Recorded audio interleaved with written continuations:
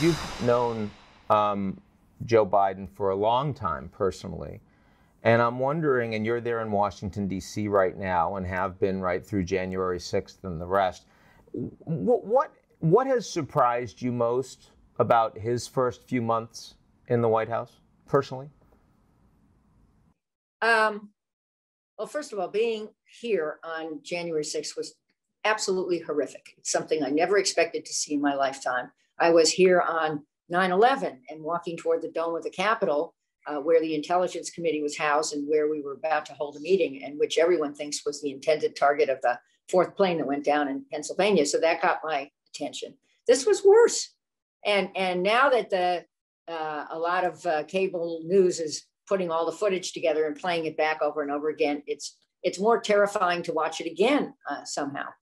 Joe Biden wasn't president then, but what surprised me about his presidency, number one, he's much more hands-on as a leader than I fully understood. It's coming out now how he runs his meetings and what he does.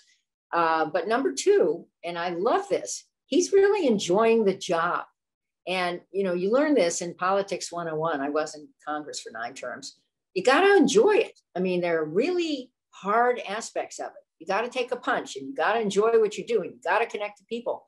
And he is still doing the retail piece very well in spite of the enormous pressures on him.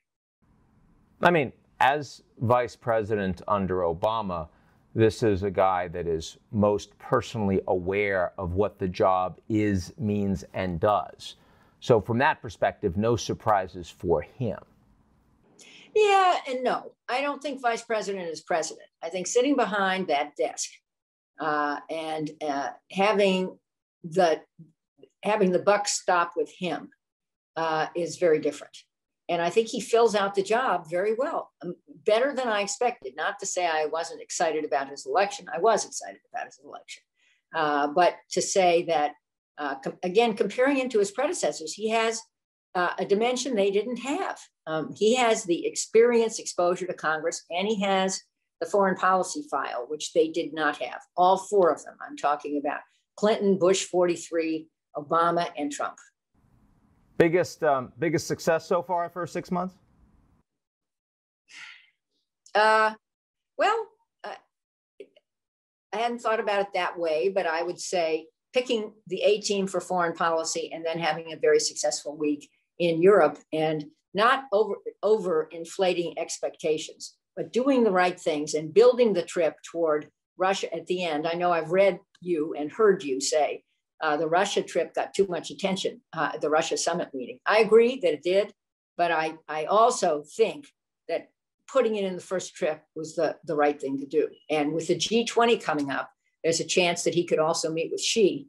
And I think it's important soon to engage with foreign leaders, hopefully with some record of success behind him in terms of his legislative agenda in Congress. That will really help.